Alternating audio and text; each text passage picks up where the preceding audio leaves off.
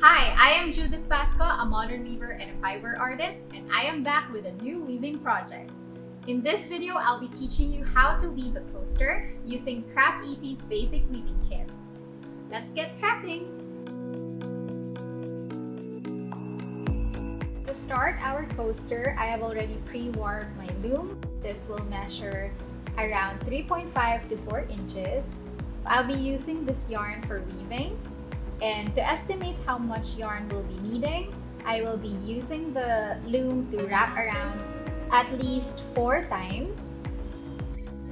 From here, I will hold on to my length of yarn and remove it from the loom.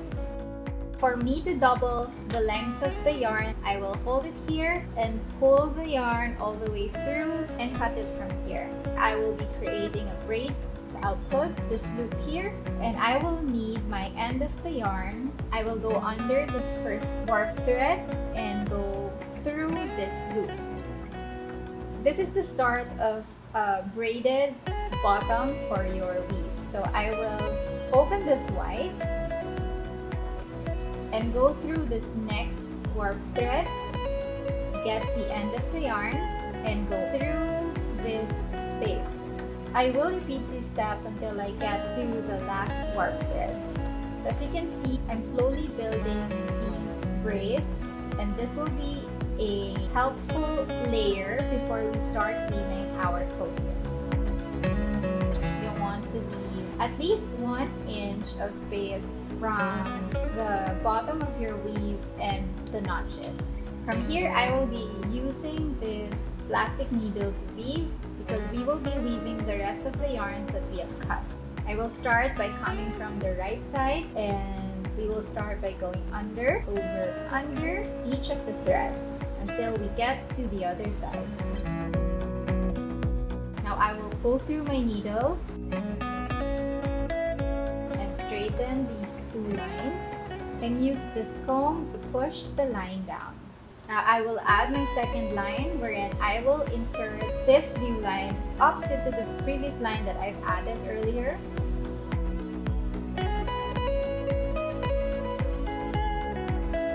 Now I'll be using this new yarn, and for me to tuck in my excess yarn in the middle as well, I will be weaving coming from this other side, the opposite of this previous line, which is over, under, and over. I will stop where my previous line was inserted, which is here, and then push my needle all the way down and then leave my tail at the back side. So what happens here is I let both of my ends lay right beside each other so that later I can tie them together.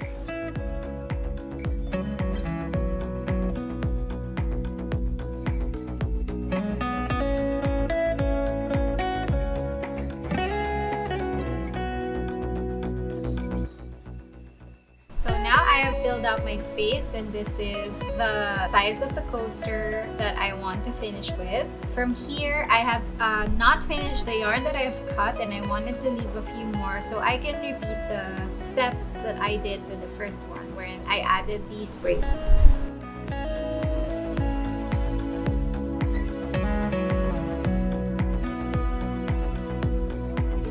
Now that we have finished adding these braids, remove the weave from the loom. Always start by removing the knot from this first notch that I started with, then remove the one here on the top as well. And then I will slide off the warp threads from the notches.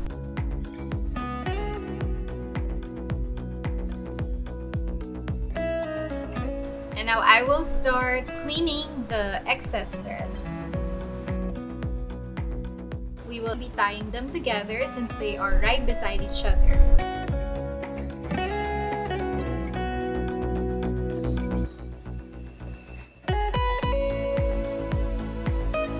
Do the same thing with this joint yarn as well. For this very last yarn, we will sew it in using our needle.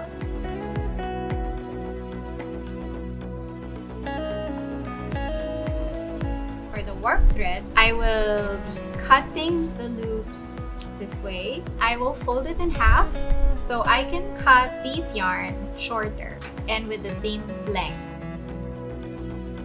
And now you have your very own poster that you can use at home or give as a gift to your friends and family. Don't forget to like and subscribe to Craft Easy's YouTube channel and click on the notification bell to stay updated. For more DIY ideas and inspiration, you can visit Craft Easy's website at crafteasyphilippines.com and make sure to follow them on their Facebook, Instagram, and TikTok at Craft Easy Philippines.